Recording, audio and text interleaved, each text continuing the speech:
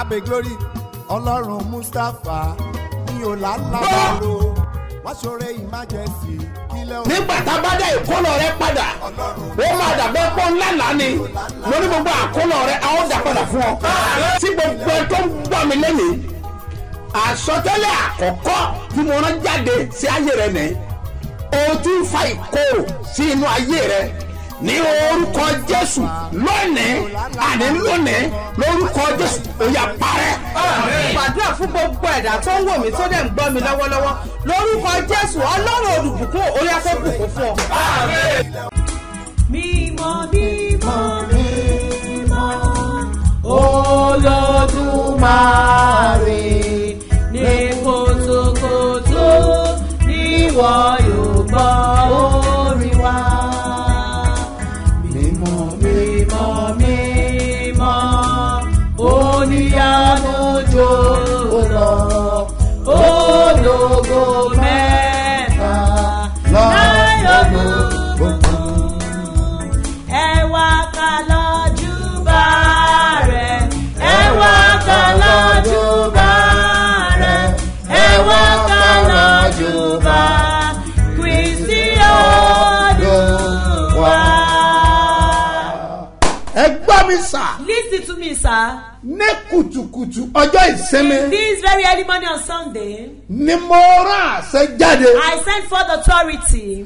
gbogbo ẹ̀yin tí àkọ́mọ́ àti àsọtẹ́lẹ̀ wà fún. Everyone that be prophesied and destined láti jẹ́ èèyàn àti láti dìde. to become great and rise. ọ̀rọ̀ tí ẹnu àwọn àpọ́stẹ́lì jáde. The word come out of the mouth of the apostle Pétérù àti Jòhánù. Peter and John. wọ́n lọ sí ẹnu ọ̀nà They dáradára. were going to the beautiful gate, kíyèsí. and behold, wọ́n rí ẹnìkan tí a bí ní arọ. they saw somebody born as lame. Bíbélì wípé And the Bible says wọ́n pàṣẹ ìrìn fún. they command him to walk ó dẹ̀ fọ ọwọ́ ẹ̀ sókè. and lift up his hand ó dẹ̀ dìde. and begin to ó stand bẹ̀rẹ̀ sí ń fò sókè. and live. ẹnìkan gbọ́ mi sà. Somebody is hearing me. gbogbo ẹ̀yin tí àkọ́mọ́ ògo wà fún. All of you that be destined to be glorious. ìwọ tó ò nírètí kankan You rárá. that you have lost hope. ìwọ tó ń ṣe bí ò léèyàn. You that thought you don't have people. àsọtẹ́lẹ̀ tí ẹnu mi jáde. Prophecy comes out from my mouth. àṣẹ ìgbẹ́dìde kò wọ ayé ẹ̀. The authority of lifting will come to your in the life. name of Jesus. Lórúkọ Jésù. ní kùtùkùtù ọjọ́ ìsinmi. This very early morning on bó o Sunday, bá gbàgbọ́. if you believe, a connect yẹ. you are connected. in the name of Jesus. Lórúkọ Jésù. a máa fi ire wá orí. Locate you with goodness. a máa fi ọlá wá orí. Locate you with honor. a máa fi ìyanu bẹ̀ ọ́ wò. Visit you with miracle. a máa fi ẹ̀rí bẹ̀ ọ́ wò. Visit you with testimony. ohun tó gbé sí ọkàn àyà. What is on your heart? tí àyà rẹ̀ ń já pì. That you are so panical. You are panic. You are afraid. pì. You are afraid. ìrànlọ́wọ́ òkè. Divine help ó máa mú fúyẹ́ fún ọ. will make it to be lightened. in the name of Jesus. Lórúkọ Jésù. gbogbo ogun ìpayà wọn ni.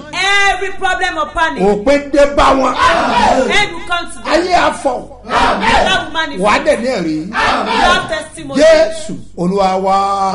In Jesus' name alone. orúkọ mi ò yí padà. My name never change. apostoli He's the apostle. Dr. S.M.O. Mustapha J.P. Babasebioba láti ìjọ Seed of Christ Golden Church Land of Reality tí olùjọ á wà ní Gbáremú Ìdíòbí Airport area ní ìlú Ìbàdàn. ìpàdé àdúrà olóṣooṣù Bethsaida 123 iṣẹ́ mi àti iṣẹ́ ìyanu tó ṣẹlẹ̀ lẹ́nu ọ̀nà Bethsaida lọ́jọ́ wọn ni ló ń ṣẹlẹ̀ níbi ìpàdé àdúrà yìí o. ẹgbẹ́ránlẹ̀ lórúkọ Jésù ìwọlẹ̀ rí kan Babasebioba lónìí kò máa bọ̀.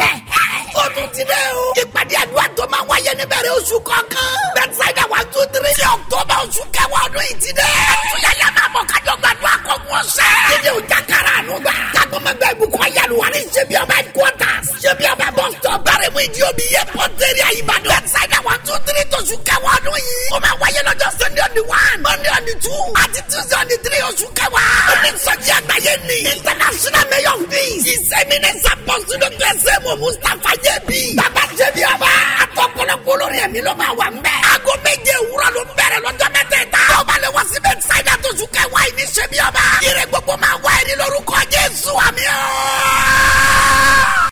Ọlọ́run Mustapha ò ló mú mi ṣe bí ọba.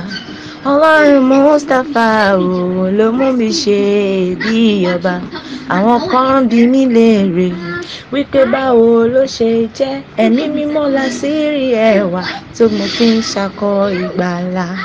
Ọlọ́run Mustapha ò ló mú mi ṣe bí ọba, torí pé wẹ́rẹ́wẹ́rẹ́ ló bá mi ṣe bí ọba. Wẹ́rẹ́wẹ́rẹ́ o bàbá mi wọ́n ti ṣe yọrí o, áńgẹ́lì Mustapha ṣe bí ọba. Ètò ayé mi èyí tó taro wípé kò lè ṣeé ṣe, wẹ́rẹ́ ló bá mi ṣe o, ògo ni f'Olúwa. IRI Ọlọ́run Mustapha mo dúpẹ́ o, mo ní ẹ̀rí o. Orúkọ mi ni Kudrat láti Èkó. Àsìkò bí mo tún bá yín sọ̀rọ̀ bàbá, mo ní ẹ̀rí. In fact mo fẹ́ bẹ̀rẹ̀ rí mi torí ẹ̀rí mi ti bẹ̀rẹ̀ láti last month tí mo ti wá sí Ìbàdàn. Ìjọ tí màá kọ́kọ́ wá sí Ìbàdàn mo wá ní on the 7th alẹ́ mọ́júmọ́ on the 8th torí a ní night tá a ṣe gbà yẹn. Bàbá yẹn fún wa ní òróró.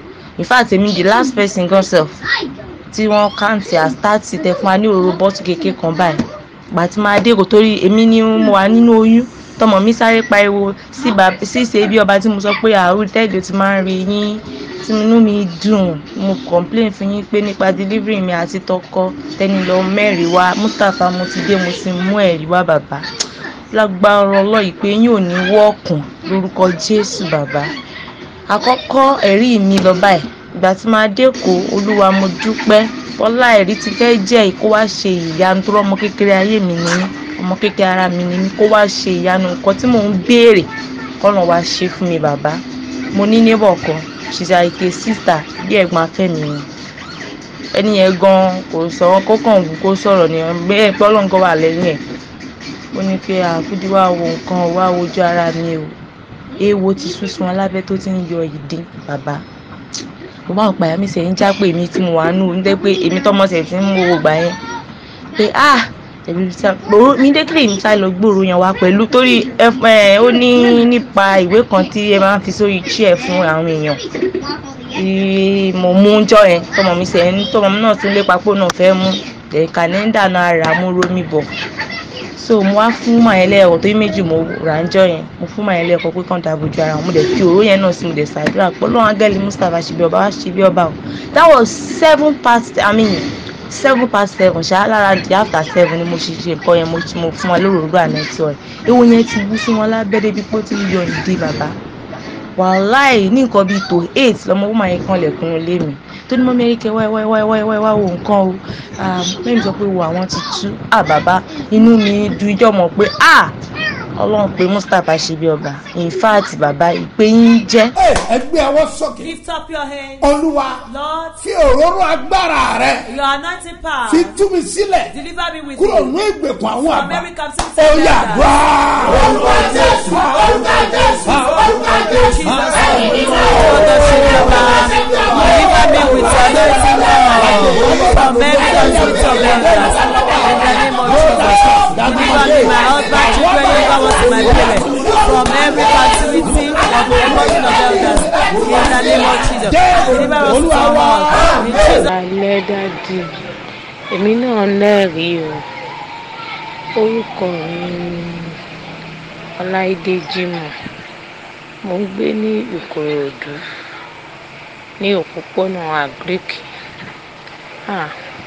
Ọlọ́run ṣe bí ọba tí ò bá ti sówó lọ́wọ́ mi báyìí tí bá ti kọ́kọ́ Ọlọ́run Mustapha òun ló mú mi ṣe bí ọba. Màá ṣàkọrin yẹn títí tí bá ti wá ṣọ́ọ̀bù. Ọlọ́run máa ṣàṣe owó fún mi tí màá rí owó. Èkíní nìyẹn o.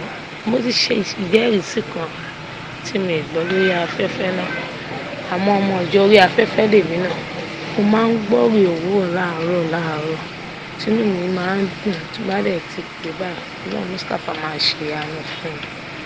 Ọlọ́run Mustapha ń ṣe bẹ̀bẹ̀ o ẹni tí ò bá mọ̀ ó wá gbọ́ ìwòrò tí ò bá sí owó lọ́wọ́ mi tí bá ti pè Ọlọ́run Mustapha bí yìí kan tẹ́lẹ̀ ká ṣe òróró ní ìmíjì bí mo ṣe mú òróró yẹn mi mọ̀ sí kí nìyẹn kà sí pé Muslim ni mi mọ̀ ká mi ní Bible mo kọ̀ pé ọlọ́run ṣe bí ọba 7 times mo dẹ̀ pé ọlọ́run Mustapha náà 7 times mo dẹ̀ mú òróró yẹn mo wá lọ fi wẹ̀ pẹ̀lú omi tó lọ́wọ́rọ́ mo fi wẹ̀ ẹ máa wá mọ̀ nǹkan tọ́lọ́run ṣe fún mi ní ìrìn ní bàbá owó mi tó ti wà lọ́wọ́ ibi tí mò ń dájọ́ sí tó ti pẹ́ àwọn yòókù ń rí tí wọ́n gbà ní eré gbà mo ti mọ́kàn kúrò bẹ̀ dá jókòó ṣọ́ọ̀bù mi lẹ́nu táwọn kan sọ pé kí n wò ó pé ṣé mi rí aláàtì mi bá sọ pé aláàtì kẹ nígbà tí màá wo orí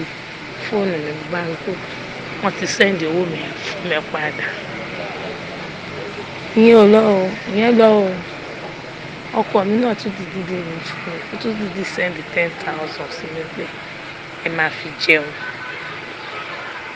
tó gbogbo ẹ tí kọ́kọ́ sùn mi pé kí ni mo fẹ́ ṣe ní tí mo dẹ̀ ń gbọ́ wọ́n á sọ fún ọlọ́run ní ọlọ́run Mustapha tójú bá fi lè tì mí tójú bá tì mí ojú tì ẹ o torí pé kí ni iye má gbọ́ èrò òwúrọ̀ láàárọ̀ iye ò dẹ̀ bọ́lọ̀ jẹ́ mí bàbá ọlọ́run ṣe ohun àrà nínú ayé mi ọlọ́run dábírà ọlọ́run Mustapha ò padà lẹ́yìn ìjẹ́rìísí mi nìyẹn ìjẹ́rìísí rẹ̀ lẹ́ẹ̀kejì ni pé ọkọ mi ọlọ́run ló yọ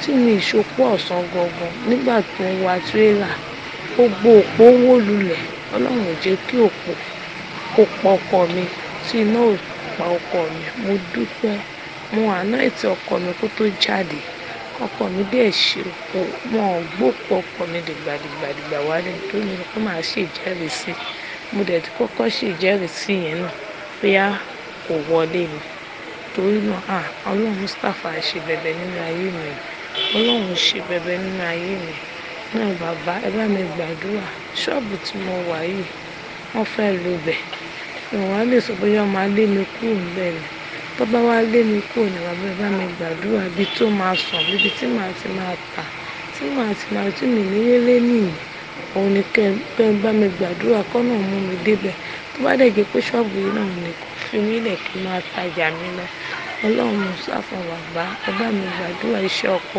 mi kó má dòkú mi fẹ́ kọ́kọ́ mi báyàn ṣiṣẹ́ mo fẹ́ kọ́kọ́ mi náà ní mọ́tò títẹ̀ kó máa lọ kó máa bọ̀ òun mo fẹ́ kẹ́ bá mi gbàdúrà bàbá ẹ ṣàánú mi ẹ jọ̀ọ́ ẹ bá mi gbàdúrà fọ́kọ mi ọmọ mi ṣẹ̀ṣẹ̀ get admission náà ni kò pẹ́ tó fi ṣe JAMB tọ́nà dẹ̀ ṣe ọmọ mi náà dẹ̀ get admission náà ẹ̀rọ bàbá ẹ bá mi gbàdúrà fọ́mọ mi kọ́wọ́ ayé má kà kọ́wọ́ oṣó má kà kọ́mọ mi ṣàṣeyọrí àwọn yòókù kọ́ má ṣọ̀kún mọ́ mi lójú o bàbá ẹ ṣe iṣẹ́ ìránṣẹ́ yín ò dìbànújẹ́ gbogbo àwọn ọmọ yín ló máa lọ sókè ìmọ̀ta ò ní ṣẹlẹ̀ àwọn ọmọ yín lórí gbogbo nǹkan iṣẹ́ tó ti parí lọ náà máa gbé wá síwájú yín lágbára Ọlọ́run ẹ ní fọmọ ṣiṣẹ́ ìránṣẹ́ ẹ ní fàyà ṣiṣẹ́ ìránṣẹ́ ìyàwó yín àti ìyàwó yín èdè àìyedè ò ní ṣẹlẹ̀ láàrin yín lágbára Ọlọ́run náà á ò ṣàánú fún yín gbogbo nǹkan yín tẹ́ ẹ ṣe ní fún gbogbo èèyàn tí wọ́n ń dun látìgbà tí mo ti gbọ́ ìwé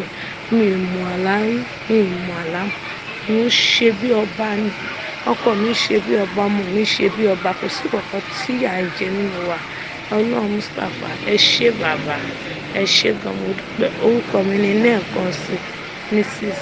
Ọláìdé Jimoh Adéríbigbé. Lord, lift up your hands. You call the name of Jesus 3 times. You call it 3 times. And thunder. Lord, release my glory with me with your power. In Jesus'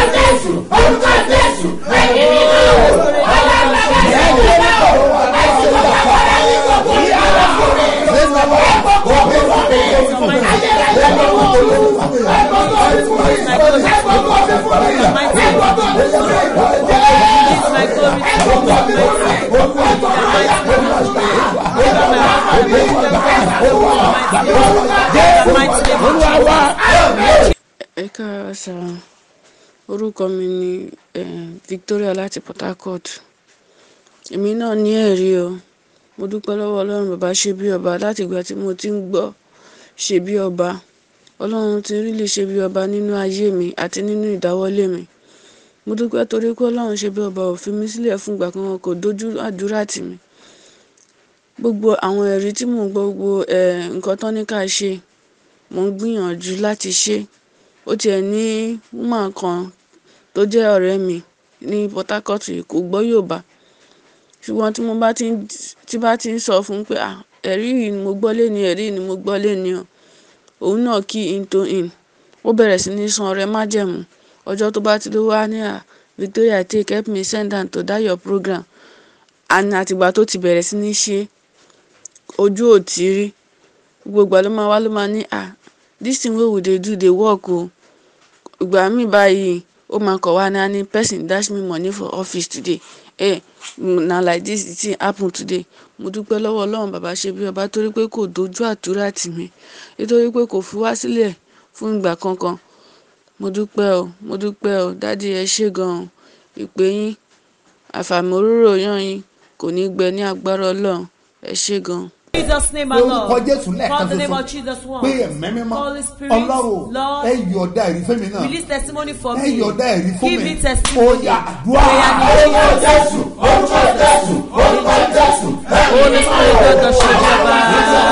give me testimony. Give my husband, my children testimony. Daddy, I've been looking unto you, God, for testimony. Release testimony for me, my husband, children, your God, my parents. In the name of Jesus, give me testimony. Give my husband, children, your God, my parents testimony. In the mighty name of Jesus, give us testimony, Jesus. In Jesus' name alone, I send forth authority. Type your amen and share this program. In the name of Jesus, in the name of Jesus, I pronounce in the name of the Lord, I pray the heaven and the earth. Help you never meet with. In the name of Jesus, have a encounter with it. For Jesus. Ìpàdé àdúrà olóṣooṣù Bethsaida 123 iṣẹ́ mi àti iṣẹ́ ìyanu tó ṣẹlẹ̀ lẹ́nu ọ̀nà Bethsaida lọ́jọ́ wọn ni ló ń ṣẹlẹ̀ níbi ìpàdé àdúrà yìí o. Ẹgbẹ́ránlẹ̀ lórúkọ Jésù ìwọlẹ̀ rí kan Babasebioba lónìí kò máa bọ̀. Ó tún ti dé o. Ìpàdé àdúrà tó máa wáyé níbẹ̀rẹ̀ oṣù kọ̀ọ̀kan. Bethsaida 123 sí October oṣù kẹwàá ọdún yìí ti dé. Ẹ̀túnyẹ̀yẹ̀ máa bọ̀ kájọ gbàdúrà kọ̀ọ̀kan ọ̀sẹ̀. Ilé òjà kára àánú gbà. Kágbọ́mọgbẹ́ ìbùkún ayélujára ní Sebioba headquarters. Sebioba bus stop bẹ̀rẹ̀ mú ìdí omi yẹ pọ́ńtẹ́rì Ìbàdàn. Bethsaida 123 tóṣù kẹwàá ọdún yìí. Ó máa wáyé lọ́jọ́ Sunday on the 1, Monday on the 2, àti Tuesday on the 3 oṣù kẹwàá. Onísọjí àgbáyé ni International Mayor of Peace. Ìsẹ̀mínẹ́sà pọ̀sùlùmí ẹsẹ̀ mọ̀ Mustapha Jẹ́bi. Babasebioba àtọ̀pọ̀lọpọ̀ olórin ẹ̀mí ló máa wà ń bẹ̀. Aago 7 òwúrọ̀ ló ń bẹ̀rẹ̀ lọ́jọ́ mẹ́tẹ̀ẹ̀ta. Ó bá lè wá sí Bethsaida tóṣù kẹwàá yìí ní Sebioba. Ire gbogbo máa wá ẹni lórúkọ Jésù, àmín. Gbogbo ènìyàn sàmẹ́. Let everybody say amen. Ní orúkọ Jésù ẹni tó rán mi níṣẹ́. In the name of Jesus, the one that sent me. Ó máa kan ìrànlọ́wọ́. I will receive help. Mo máa bless ẹ lónìí. I will bless you today. Gbogbo ènìyàn kó múra. Everybody should get prepared. Kó o dẹ̀ mọ táìpù àmì. And type your amen. Kó o máa share program yìí. Share this program. Ẹgbọ́n mi sà. This is sir. Àfi kí ọ̀rọ̀ rẹ kó gbọ́. Your case does not be settled. Àfi kó gbọ́. It must be settled. Lẹ́yìn ìgbà tí a bá dé àdúrà rẹ ládé. After we cry your prayers. Ẹ̀bẹ̀ àdúrà tó o ti kọ. Your prayer request you've written. Fáìlì tó o ti ń gbé. The file you've been carrying. Tá a ti fi ń gbàdúrà. That you'll be praying with. A fẹ́ dé ládé. We want to crown it. Ọlọ́run pẹ́. The Lord said. Anoint gbogbo fáìlì wọn. Cast your all your files. Gbogbo ẹ̀ ní ká ṣe bẹ́ẹ̀. We should do so today. Ìyẹn nìkan kọ́. Not only that. Sọ wá rí ẹ̀bẹ̀ àdúrà wọn. Do you not see your prayer request? Wọ́n nà sí pẹpẹ. They will stretch it to the altar. Ìyẹn nìkan kọ́. Not only that. Wọ́n wá fi àdúrà dé ládé. Not crown it with prayer. Bẹ́ẹ̀ni sà. This is sir. Àwọn kan bẹ nínú Bíbélì. There are some people in the Bible. Nígbà tí wòlíì dá sọ̀rọ̀ wọn. When the prophets involved in their case. Ìgbà yẹn ni ọ̀rọ̀ wọn gbọ́. That was when their case was settled. Arán mi sí gbogbo ènìyàn. I have been sent to everyone. Àyàfi tó o bá gbàgbọ́. Or else if you don't believe. Ẹgbọ́n mi sà. This is sir. Gbogbo agbára àti àṣẹ. Every forces that tí ò ní jẹ́ ọkọ̀ kan ìrànlọ́wọ́. hindering you to receive help. Agbára yẹn máa dasán. God forces will be in vain. Tí odidi ọba ní Bíbélì. Give a king of the Bible. Tó fi ìrànwọ́ ẹ̀bẹ̀ sọ́lọ́dúnmáyì. And plead to the Almighty God. Tó ń béèrè fún ìrànlọ́wọ́. Was asking for help. Màá sí Bíbélì fọlọ́la. I open the Bible for you tomorrow. Àárọ̀ lálá máa bẹ̀rẹ̀. We will start tomorrow. Àdúrà ìrànlọ́wọ́. The prayer for help. Àfi kó o rí ìrànlọ́wọ́. You must receive help. Ṣùgbọ́n ní àyájọ́ òní. But today. Á dé àdúrà rẹ ládé. We will crown your prayer. Bẹ́ẹ̀ni. Yes. Ìyẹn nìkan kọ́. Not only that. Gbogbo àwọn ọmọ iléèwé pátá. All the students. students. la máa fún ní báírò Give kọ̀ọ̀kan them each pen. gbogbo branches wa pátá All our branches tẹ́ẹ̀tì ìgbà òróró that you not receive all. ẹ̀yin Ìlọrin Ìlọrin. mo ti gba ọ̀pọ̀lọpọ̀ message I receive a lot of sáà messages lóróró ni that don't we have. pastor yìí ti wá gbé òróró ti Your yí pastor have come to take your ẹ lọ own. pàdé pastor Go and meet your yìí ẹni husband. gàdágàdá In the name of rọ́gídà Jesus. mọ̀jálùkà In the name of Jesus. ẹ̀mọ́dàbúnà In the sẹ́nà mighty name of rùmọ́dẹ̀ Jesus. báyà In the name of bọ́pà Jesus. sẹ́nẹ̀ I command. bọ́lúwa ti bẹ́ẹ̀ I believe it. tí èmi rẹ̀ And wá the Spirit níwájú olúwa before the Lord. ẹni tí èmi dúró The one that I ó stand. máa kan ìrànlọ́wọ́. You receive In help. the name of Jesus. Lórúkọ Jésù. ẹ gbọ́ mi sà Listen to me. ẹ jẹ́ ń lo àǹfààní Let me use the privilege láti gbàdúrà to pray fún àwọn aláyẹyẹ for the celebrants. àwọn aláríyá The people bí celebrating. ọlọ́jọ́ ìbí Like birthday celebrants. oníwọ́dé anifásù People celebrating wedding abímọ anniversary. abáṣekó wọn We get better and doing naming à ń ṣe ceremony. ìsílẹ̀ We are doing housework. ara mọ́tò tuntun We buy new car. tàbí Or wọ́n sì fún ọ ní físà you just receive your gbogbo visa. nǹkan wọ̀nyí ayọ̀ ni All this in our job. àbọ̀ ọ̀sẹ̀ gbàṣẹ́tọ̀ Or ọ̀gbà you yìí just receive a contract you ayọ̀ never mẹ́ received before. It's èmi done. bá yín yọ̀ I rejoice with bẹ́ẹ̀ ló you. sọ bẹ́ẹ̀ It's the bọ́lá Bible tó bá yọ̀ ẹ máa bá wọn yọ̀ you just with the mo people that darapọ̀ mọ́ rejoice. mo bá yín yọ̀ I join you and connect ayọ̀ yín á máa pọ̀ sí lórúkọ Jésù your joy will multiply. ọjọ́ rẹ máa dalẹ̀ You live long. gbéyàwó rẹ kò ní túká marriage will not scatter. happy birthday Ẹ̀kọ́ ayọ̀jọ́ and happy wedding anniversary Ẹ̀kọ́ ayẹ̀gbéyàwó. ló kọ Jésù In the name of ayé rẹ á dìde ẹ sọ pé tó wà lẹ́gbẹ̀ẹ́ ẹ sọ pé ayé mi á dìde kò gbà bí tó ti gbà bí ó gbà ẹ tẹnu ẹ máa dìde tó ti gbà bí ó bá gbà ẹran júmọ̀ ẹ pẹ́ máa dìde méjìlá kò nàbó brado lábìkàtà mo sọ fún ọ ló kọ Jésù ayé ẹ máa dìde èmi máa tipẹ́tipẹ́ ni gbogbo ojú adé ti kọ́ ìlànà èmi náà ti máa ń bá kọ́ láti 80s pé ẹ mọ̀ mọ̀ pé ń wó dìde o mo mọ̀ pé ń wó dìde o sẹ́yìn sọ̀rọ̀ mọ́ mi mo mọ̀ pé ń wó dìde o mo mọ̀ pé ń wó dìde o ẹ̀dá mi máa yọ̀ mí Jésù ń bẹ lẹ́yìn mi agbẹ́mi dìde dandan nínú ìṣòro mo mọ̀ pé ń wó dìde o mo máa ń bá kọ́. I sing with him. mo dẹ̀ yẹ kó dá mi lójú. And I'm sure. mo dẹ̀ mọ̀ pé òótọ́ ni. And I know it's true. ní tí mò ń wí. What I'm saying. so jẹ́ kó dá ẹ lójú. Maybe you are sure. mọ̀ pé òótọ́ ló ń sọ. Say you are saying the truth. Júmọ̀ tó wà lẹ́gbẹ̀ẹ́. Try your eyes sọ at the pé person màá beside you. dìde. I will rise. èmi rẹ̀ ló mi ràn júmọ̀. Some people are saying. lérí àkàsádù. In the name of Jesus. mi lu àlàyé. In the name of èmi náà Jesus. support yẹ. I support wà á you. dìde. You will in the rise. name of Jesus. Lórúkọ Jésù. ẹ wá sà. Listen, sir. ọmọbìnrin yẹn ní bíbélì. That woman in the Bible. Anna lórúkọ ẹ. Her name is Anna. ó ti pẹ́ ó ti ń bẹ̀bẹ̀. She has been pleading. ó ti bẹ̀bẹ̀. She has been pleading. ó ti pààrà ní olúwa. She has gone several ó times ti to the house lọ of sọ́dọ̀ God. wòlíì. She has been to the kò prophet. síbi tí èti There jẹ́. is nowhere she has not been ó to. ti béèrè. She has asked. but ó nílò major But prophet. she ní ojúlówó wòlíì. Bẹ́ẹ̀ni. major prophet. Ojúlówó wòlíì. àwọn wòlá pé major prophet. Who are the people who come out àwọn ojúlówó wòlíì? ìpè ti inú. The people that internal call. àwọn ìpè ti The inú. internal call. àwọn yẹn náà ń pè ní They major are the people prophet. who call ojúlówó wòlíì. ẹ jẹ́ sọ àṣírí kan fún Let yín. me tell you a kì secret. í ṣe gbogbo major prophet ló máa lóko o. It's not all ojúlówó wòlíì that will be well known. yes ó lè má lóko. They may not be wọ́n lè má lówó lọ́wọ́. They may not be but rich. they are major prophet. Ṣùgbọ́n wọ́n jẹ́ ojúlówó they wòlíì. are internal call. Wọ́n jẹ́ àwọn tá a pè ní ìpè tinú. not external one. Wọ́n ń ṣe àwọn ti pé tita. they are internal call. Ìpè tinú. they receive the anointing. Wọ́n gba ìfàmìròró in yàn. their dreams. Nínú ojú àlá they wọn. saw the angel. Wọ́n rí àwọn áńgẹ́lì. that anointed them. Tí wọ́n fòróró yàn so wọ́n. ó lè má ní ètò lọ́wọ́. They may not have a lot of láti strength dìde. to rise. but àṣeyẹ wà láyé. But their authority is in their lives. ẹgbẹ́ mi sà. Listen to tó bá wá me. nínú major If you prophet. need ojúlówó wòlíì. tó o bá tí ì bá pàdé. Once you don't have encounter bẹ́ẹ̀ with ni tara them. ni o. It's as if you deceive Moses yourself. is a major prophet. Mose jẹ́ ojúlówó wòlíì. sọ fún àwọn yẹn pé He told the àwọn people. minor cases. Àwọn ẹ máa ìṣẹ̀lẹ̀ gbé lọ sáwọn tí mo pẹ́rẹ́pẹ́rẹ́. sọ lórí èèyàn mẹ́wàá. You take it about the people that take care of 10, 30, 50 but people. major problem. But ṣùgbọ́n ojúlówó need wòlíì. a major prophet. Wọ́n nílò ojúlówó ẹgbẹ́ wòlíì. àwọn major ogun wa. Bring major ojúlówó ẹ̀tọ́ pé ogun. wòlíì ńlá ni ó lè ṣe. Because it's major prophet that can solve it. ẹgbẹ́ mi sà. Listen to ó me, ní sir. mo ṣe képe o. That's why I call on you. ìgbà olúwa wí pẹ́. The Lord said. ká dé àdúrà rẹ ládé. We should cry your prayers. Gbé fáìlì ẹ̀. Come along with your file. That's how we pray. Ọlọ́run dẹ̀ máa gbọ́ ọ̀rọ̀ ẹ̀. And God will answer your case. Ní ọjọ́ náà, On that day, ọmọbìnrin yẹn, that ó ti woman káàkiri. has been Ṣùgbọ́n around. lẹ́yìn ìgbà tó ti gbà àwọn ọjọ́ mẹ́ta. After fasting for 3 days. Tí wọ́n parí sílò. That they finished program at Ó wá Shiloh. lọ síwájú pẹpẹ. She went before the altar. Bọ́lọ̀ pàdé. She have a encounter First with Samuel God. chapter 1 Ìwé Samuel and kìíní. verse 17. Ẹsẹ̀ kẹta. Èdè kan jáde. Èdè kan There was jáde. a word that came forth. Àṣẹ kan jáde. There was an authority. Ní ọjọ́ náà. That day. Ọ̀rọ̀ tó ní agbára. A powerful word. Ọyá bá mi kà á. Nígbà náà ni Eli dáhùn ó sì wí pé. Wòlíì Eli dáhùn ó sì wí pé.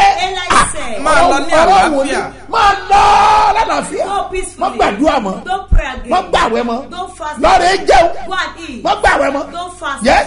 Kí Ọlọ́run Ísírẹ́lì kí ó fi ìdáhùn ìbéèrè rẹ. Ó wá sọ fọ́lọ̀ Israel. He now told God of Wọ́n náà Israel. Israel. You God Ẹ of fún ní Israel. ìbéèrè. Answer our request. Tí ìwọ béèrè lọ́dọ̀ rẹ fún ọ. Gbogbo tó kò fẹ́ mọ tí wà. You don't want to know. You don't want to know what it Àṣẹ was. ní His authority. Adẹ̀dẹ́ládé. And it was Kò crowned. mọ́sù yẹn jẹ. She did not miss that. Àkílẹ̀ sọ fún mi. What are you telling Gbẹ́dígà ló ń In the name of Jesus. Fún ọba ní pé ó ti pẹ́. If you see it has been Tó done. ti ń wojú Olúwa. That be trusting I'm God. expecting For you this fruits of the morning. womb. Mo ń retí rẹ. Bẹ́ẹ̀ni. Yes. Olúwa ló rán mi sí. He's the Lord that sent me Màá to dẹ̀ you. jẹ́ iṣẹ́. God will deliver the Gbọ́ mi message. sà, ó pẹ́ tó ti ṣiṣẹ́. He's been loving you. Wọ́n jẹ́sẹ́ rẹ̀ ó dìde. Did you allow your business Olúwa rán mi to sí ọ rise? láàárọ̀. God sent me to you Jẹ́ this kí n rí ọ. morning. Let me see Bẹ́ẹ̀ni, ó ń you. láti dìde. You need to rise. Gbọ́ mi sà. Listen, sir. Gbogbo ènìyàn ni kò gbọ́ ilé yìí. Everybody should listen to Bẹ́ẹ̀ bá us. wà mí tó jìnnà. Even far Ẹ jọ́ ìbí lórí Facebook. Connect with me Ó on máa le. Facebook. It's Látàgò powerful. mẹ́wàá. From Ó 10. ti máa ní agbára. AM is to be powerful. Àfi kí ọ̀rọ̀ ẹ kó gbọ́. Your case must just be set Mẹ̀dúárà in the lé name of takabu. Jesus, in the name of Mẹ̀rú Jesus, àdàyà in the name of Jesus, lórúkọ Olúwa. in the name of Ayé the Lord. rẹ̀ máa dìde. Your life will rise. Èèyàn fẹ́ jọba. You want to be O nílò enthroned. wòlíì. You need a prophet. Ẹ lọ ka Bíbélì Read dáadáa. the scripture. Kó sọ́ọ̀lù tí wọ́n bá jẹ. Where the song Ṣé was fámìlì rẹ̀ jọba yìí? Where was it enthroned? He's a Ìrẹ́ ò family king. jọba rí. His family has not been Àfìgbà tó enthroned pàdé wòlíì. until you have a encounter with the Wòlíì ló prophet. sọ fún. It was the prophet that told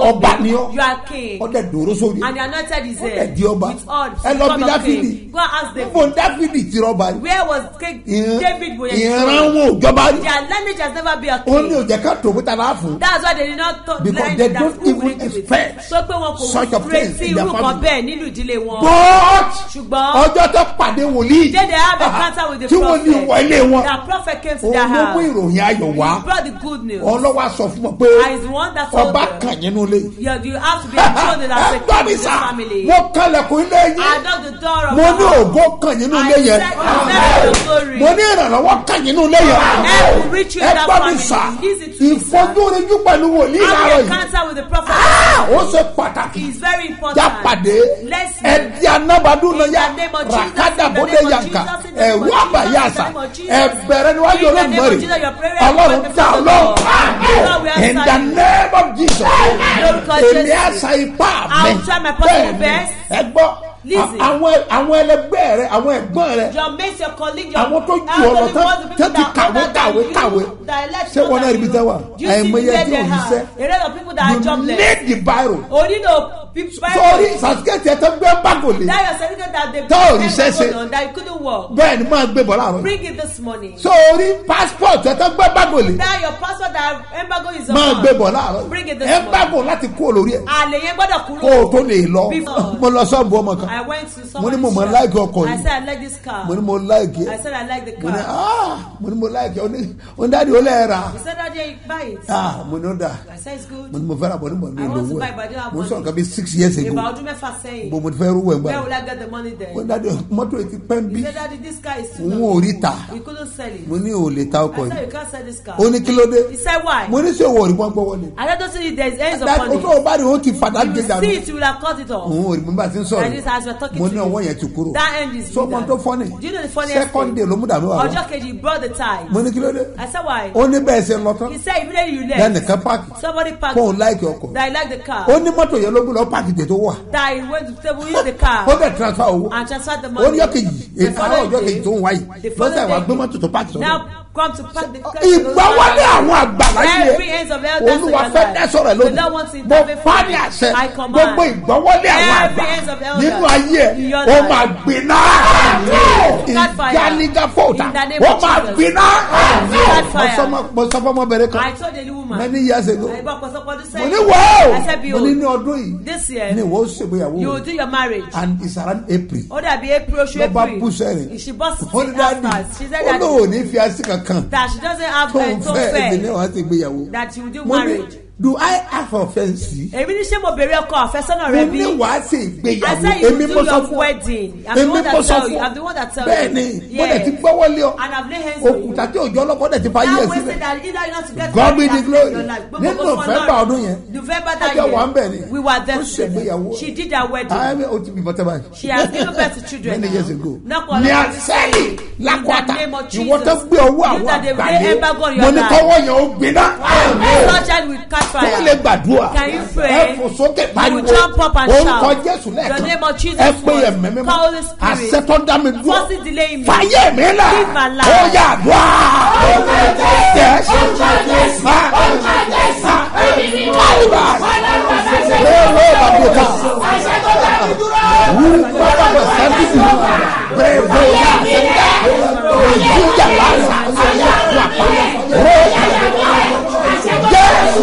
In Jesus' name, à ń pèrè kíní kan ní àṣẹ ìrọ̀rùn. they call something comfort. bẹ́ẹ̀ni Yes. mi ìfẹ́ dárúkọ I rẹ̀ don't want to mention. ó sọ fún mi He told me. ní around October last year Níbi October ṣe ó ń ọdún dádì tó kọjá I said daddy ẹ bá ń gbàdúrà fún mọ that pray for our mo child. bá pray fún After praying, mo ní Olúwa ní àfi ká gbọ́ wọlé I said the Lord said we should impart on ọlá her Amẹ́ríkà làwọn wà that they are living in America. Mo ní ẹ̀hẹ́. I said and mo so ní Olúwa ní ká gbọ́ wọlé the Lord said we should ó impart ní on dádì ó her. ti sùn He ní said that she's fed ó up. nígbà mẹ́jọ ló ti wá Nàìjíríà That she has came back to ó Nigeria lóun inside. lo 21 days It's for lólókè kan 21 days on the lórí mountain. ọ̀rọ̀ ọmọ náà Over that ó ní kò case, sí change there was no changes. mo ní you need higher authority Onílé àṣẹ tó tẹ́ ẹ ti bá ga. ráàyè ẹgbẹ́ wa If you have chance, bring tí ò her. bá sáàyè If ẹ̀jẹ̀ á there's máa no chance, gbàdúrà let's fún pray for her. ọ̀dẹ̀ gbàgbọ́ As she believed. ọ̀dẹ̀ padà ọ̀dẹ̀ She wá went back and second came week wọ́n ti dé. back. Ọ̀sẹ̀ kejì they came And back. they pray. Àṣìgbàdúrà. To God be the glory. Gbogbo go for Ká tó kúrò Lord. Nàìjíríà. Before they left Nigeria, ẹnukun yẹn sẹ́ that battle that was is conquered. higher authority. Àṣẹ tó ga. ẹ gbọ́ mi sà Listen, ẹnìkan sir. gbọ́ mi Somebody is mi hearing me. ìmọ̀lú tó ń gbé I don't know the country mi you ìdẹ̀ live. mọ́bí tó wà I don't know where you are. ìtẹ́mi wílẹ̀ What o I'm saying is this. gbogbo agbára tó dá ojú Every òyìn force delay in your life. lórúkọ In the Jésù name of Jesus. àṣẹ lè jáde Authority will show in this the out. name of Jesus Lord Jesus. gbogbo àdúrà tí n bá gbà All the ní prayer tí I máa pray for you, gbàdúrà I'll be praying. fún ìtẹ́ support For sẹ́yìn supporters of this ministry. gàrí adágúnbà In the name of ní Jesus. sáárùbà In the mighty nájà name of ló Jesus bá Christ. náà sàá In the name of iye tó Jesus. fún mi kọ́ ló ṣe pàtàkì It's not the amount to give me that is àkókò important. tó fún mi ló lé For the time that you give Tó dẹ̀ to ṣe me, pàtàkì sí mi. that is very important to me. ìbùkún tó rí The láyé blessing you never experienced. ìrànlọ́wọ́ tó ti The kàn help mí you never received. lórúkọ In the Jésù name of Jesus. ọ̀run máa sọ̀kalẹ̀ fún ọ. Heaven will release to ọ̀sẹ̀ you. tuntun yìí This new week, wọ́n fẹ́ bẹ̀rẹ̀ àdúrà I want to start the prayer. ìrànlọ́wọ́ ní ọ̀la Help tomorrow. rẹ́ẹ̀jù gíná In the name máa ń of solo bá Jesus, kú in the wa mighty name of mọ́ Jesus. pálásẹ̀ I decree. ìrànlọ́wọ́ tó ti rí láyé Help you never receive. ó máa rí lórúkọ Jésù. You will get it in àwọn kan tún Jesus. sẹ̀dá mẹ́wàá lónìí Some ìjọsìn people will still pay tithe àwọn today. kan máa sẹ́ndì ọrẹ wọn ó Some ti send mọ́ their wọn lára offering. wọ́n That ní begins Sunday ní today. àwọn ó san ọrẹ. They will pay it on Sunday. It is not the amount Kò ń ṣe iye owó tó that fi sílẹ̀ matters ló ṣe kókó. but the right time Gbọ́ àkókò tó fi ló sílẹ̀. pàtẹ́kì In láti the name of ìkan pè mí Jesus. dáàdì Somebody ó called me láwọn and said tí ẹ lọ ń tọ́jú that yẹn the people that you take care of. ó ní ṣé àwa náà lè contribute That káwọn náà lè kópa níbẹ̀. mo ní kí ló dé dẹ́rì sí I say yes, you can do so. ọmọ tó ju àwọn yẹn rí Don't you know what people are facing? ẹ tó gbóhùn kan lọ́la You see how the voice ìwọ náà mọ̀ pé wọ́n yẹ fún that ìrànlọ́wọ́ they want to need jílí now. mánú gàdá In the name of sìkáì Jesus, bravo in the name of mandela Jesus, in the name of ẹni Jesus. akalas In the name of bùdíàlà Jesus, in the name of Jesus. gbogbo ẹ̀yin olùrànlọ́wọ́ All iṣẹ́ the ìránṣẹ́ people of this yìí ministry. ibo ló wà tó ti ń Where gbọ́ mi are you hearing me? láyé tó wà á kán ìrànlọ́wọ́ Receive ayé now. rẹ̀ á dìde ó kẹ́ ẹ̀ náwó báyìí Lift up your ẹ hand. pariwo Shout. ìwọ ìrànlọ́wọ́ Oh, yeah. ibo ló wà Dáradára. ṣàwárí mi Locate me. ó yà dùn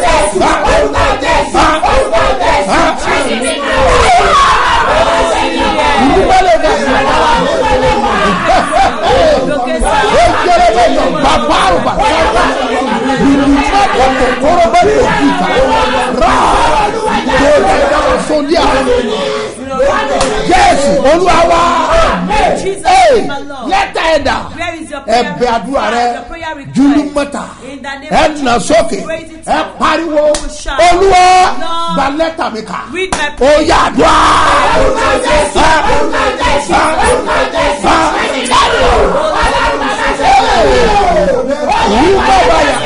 Gbogbo bá di lásán náà yà trọ́bẹ̀ náà káríba ọ̀gbọ́n ẹ̀jẹ̀ bàbá yorùbá-dẹ́sì ní ilẹ̀ yà yorùbá bẹ́ẹ̀ yà ògbóni bó kọ́lá Jésù Olúwa wa gbalẹ́ta mi ka bàbá gbalẹ́ta mi ka o bàbá fẹsẹ̀ jí gbàdúrà mi kọ́.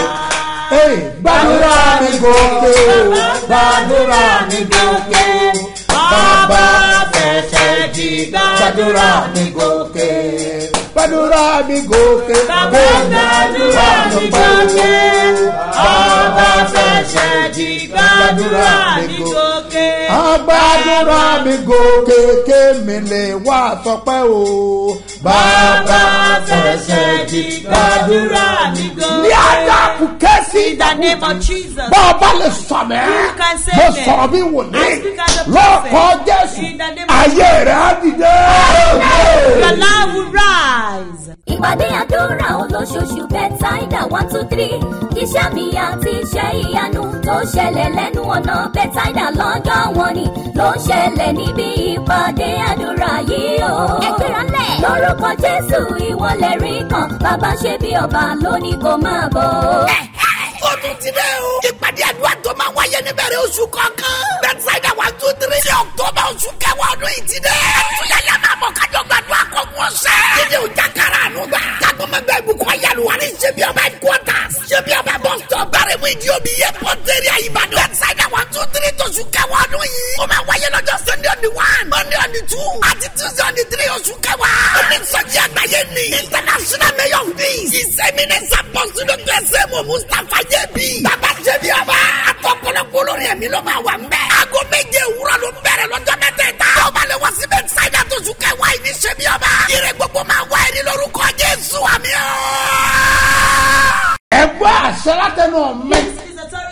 Èmi á máa tẹnu mọ́. I do emphasize. Àmì ni tiẹ̀. Yours is amen. Tó o bá lè ti sàmì. Want to say amen. Wà á rí àmì ìyanu. You see sign of miracle. Bí Olúwa ti ń bẹ. As the living. Tí ẹ̀mí ẹ̀ wà ní iwájú Olúwa.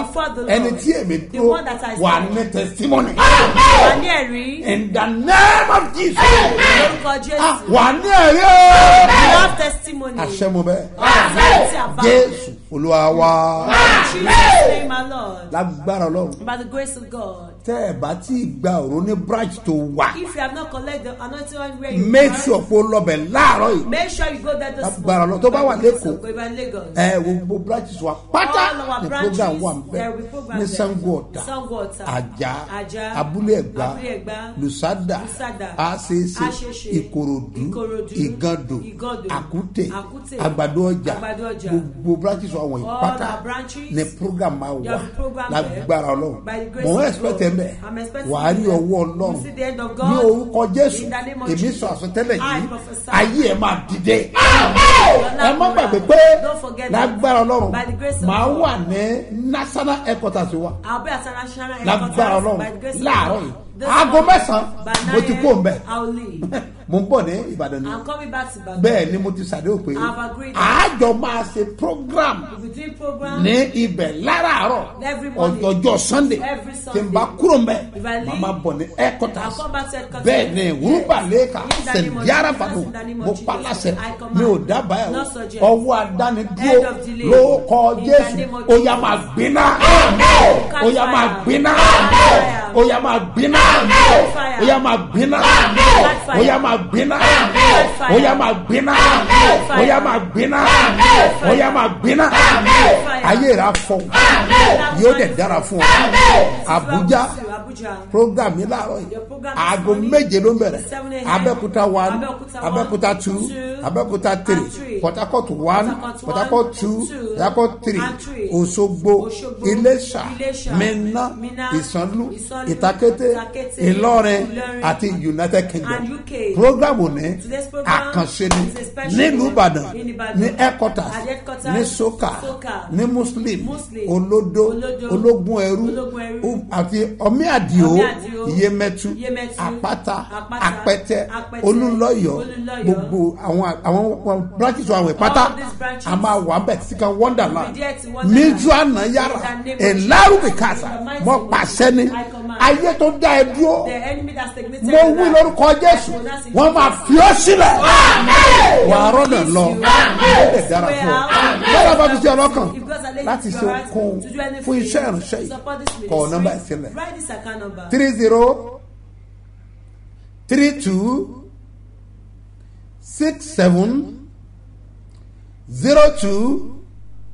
3032670285 Mustapha Solomon Moses ló máa gbé jáde ní First Bank èkejì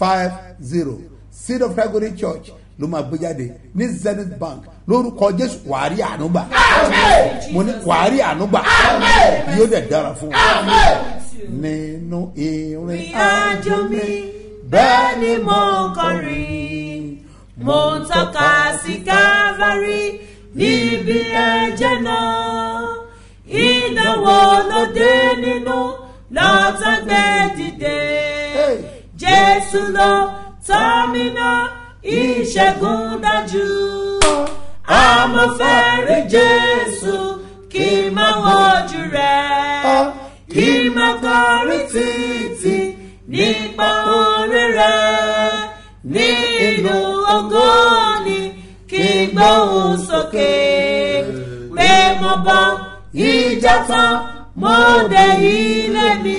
Mo gbàdúrà èmi àti wọ́ a ò ní sọ lẹ́nu yóò dẹ̀ dára fún ọ mo bless àpẹẹrẹ bàbá àti fáìlì yẹn àti òróró ó yá gbàgbára gbogbo èyí tẹ́ wà lókèrè rẹ mo súre fún yín ọwọ́ ìdáhùn àti ìyanu kó gbé ayé rẹ wò ìwọ aláboyún yẹn wẹ́rẹ́ ló máa bímọ obìnrin wọn ò pè ọ́ lágàmọ́ ó yẹ lọ lọ́yún gbogbo arìnrìn àjò ọlọ́run wa payé mọ́ ẹ lọ láyọ̀ ẹ bọ̀ láyọ̀ ọba lórí ilẹ̀ lórí omi lórí irin àbílẹ̀ òfurufú ààbò dájọ́ ẹ lọ́ọ̀rì kẹ́ bọ̀ rí èyí tẹ́ ń ṣe iṣẹ́ ò ní bọ́ lọ́wọ́ yìí ẹ̀yin tẹ́ ń wojú ra fún iṣẹ́ ọ̀nà rẹ̀ ńlá wà á rí ọwọ́ ọlọ́run bẹ́ẹ̀ ni yóò rí Jésù Olúwa wa. In Jesus' name, my Lord. One more time. Come this morning in the name of Jesus. Your glory will manifest. Face somebody and shout that I am blessed. Testify. Ìpàdé àdúrà olóṣooṣù Bethsaida 123 iṣẹ́ mi àti iṣẹ́ ìyanu tó ṣẹlẹ̀ lẹ́nu ọ̀nà Bethsaida lọ́jọ́ wọn ni ló ń ṣẹlẹ̀ níbi ìpàdé àdúrà yìí o.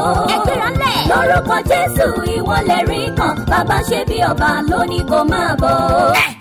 Ó tún ti dé o. Ìpàdé àdúrà tó máa wáyé níbẹ̀rẹ̀ oṣù kọ̀ọ̀kan. Bethsaida 123 ní October oṣù kẹwàá ọdún yìí ti dé. Ẹ̀túnyẹ̀yẹ̀ máa bọ̀ kájọ gbàdúrà kọ̀ọ̀kan ọ̀sẹ̀. Kíni ò jákàrà àánú gbà. Jágbọ́mọgbẹ́ ìbùkún ayélujára ní ṣebí ọba headquarters. ṣebí ọba bus stop bẹ̀rẹ̀ mú ìdí omi yẹ pọ́ńtẹ́rì Ìbàdàn. Bethsaida 123 tóṣù kẹwàá ọdún yìí. Ó máa wáyé lọ́jọ́ Sunday on the 1, Monday on the 2, àti Tuesday on the 3 oṣù kẹwàá. Ó ní sọ́jí àgbáyé ní International Mayor of Peace. Ìsẹ̀mínẹ́sì Apostle Dr. Sẹ́mu Mustapha Jẹ́bi. Babasebioba àtọ̀pọ̀lọpọ̀ olórí ẹ̀mí ló máa wà mbẹ́. Aago 7 òwúrọ̀ ló ń bẹ̀rẹ̀ lọ́jọ́ mẹ́tẹ̀ẹ̀ta. Ọba lè wá sí Bethsaida tóṣù kẹwàá yìí ní Sebioba.